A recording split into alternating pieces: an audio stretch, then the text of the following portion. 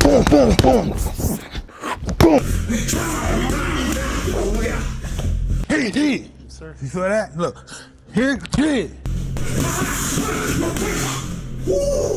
Boom. Okay. You move in. Boom, almost like the overhand. Boom, your hands out here, your hands up. Boom, boom, boom. Boom.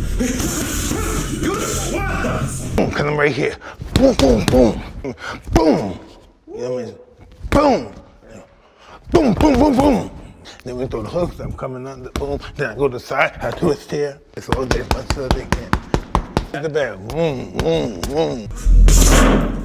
Awesome.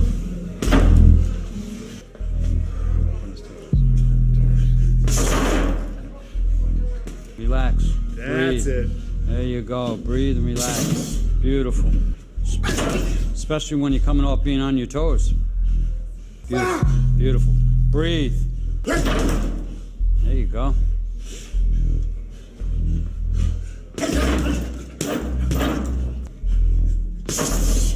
Nice. Nice. Beautiful. Good combo.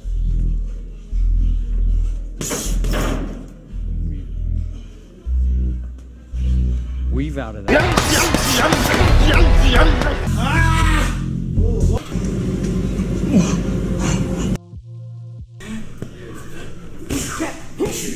There you go.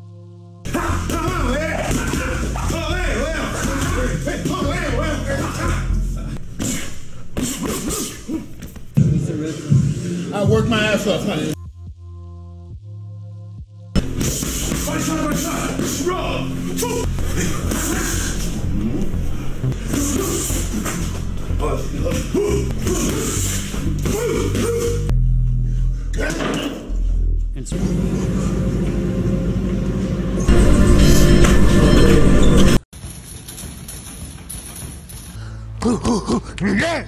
Breathe. Beautiful. Move it.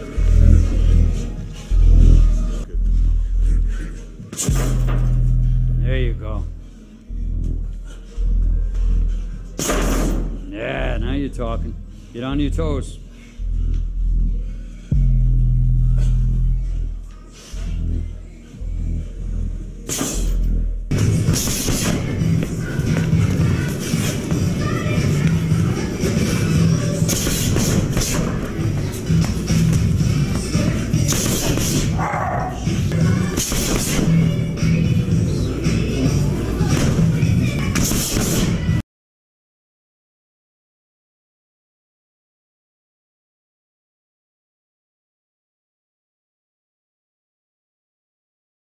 Get your form. Your form. Let the form create the speed. There you go.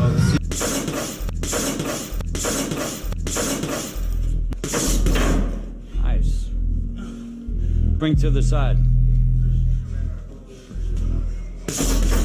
Yeah, look at that. Keep fighting. Come on.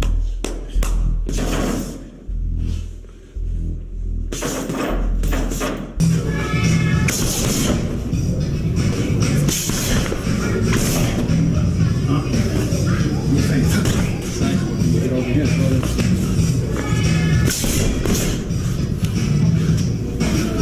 yeah, that was nice. That's a beautiful upper you just took. Yeah. Dig it up, punch it up.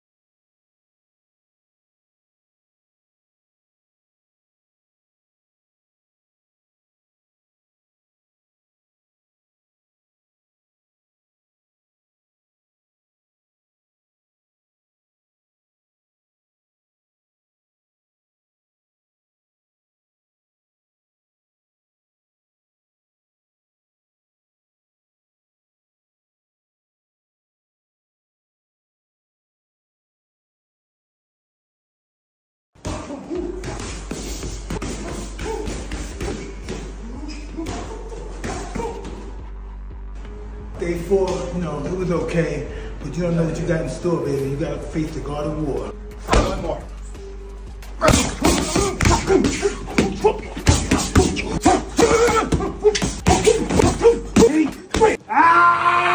Day 3, you still want to fuck with me? He looks fierce. He looks like he would knock anyone out, which he probably would knock most people out. Day 2, we're getting ready for you.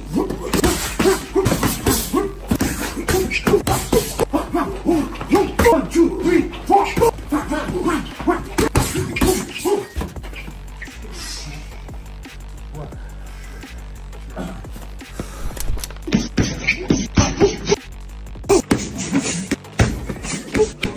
It's day 1. The fun just begun.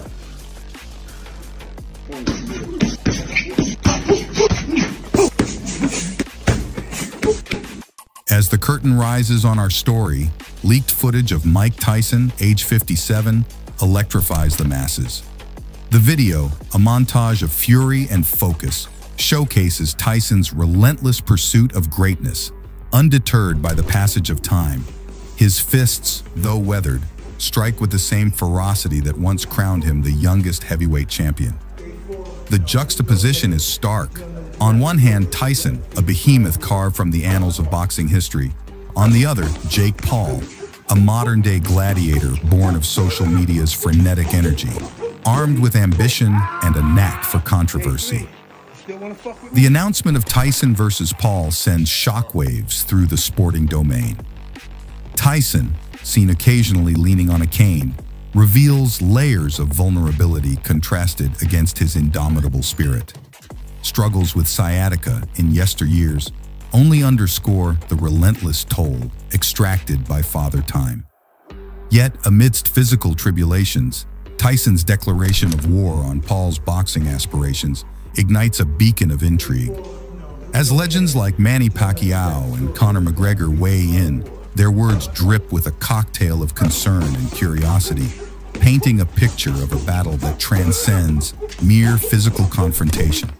Enter Jake Paul, the self-proclaimed problem child, whose path to pugilistic recognition is paved with controversy and conquests of varying credibility. His ambition, as unyielding as Tyson's punches, casts him in the role of the antagonist in this unfolding drama. Yet, beneath the veneer of bravado lies a strategic mind, acutely aware of the spectacle's financial and promotional windfalls.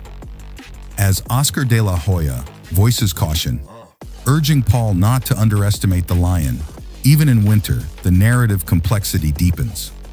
Will Paul's hubris lead him to underestimate the sage's remnants of ferocity? Dana White, the orchestral conductor of the UFC's Symphony, expresses a blend of paternal concern and reluctant fascination as he contemplates Tyson stepping back into the ring. Mike Tyson's expense? Do I like it? No, because I love Mike Tyson. I love Mike Tyson, you know, personally as a friend, and he's one of my favorite athletes of all time.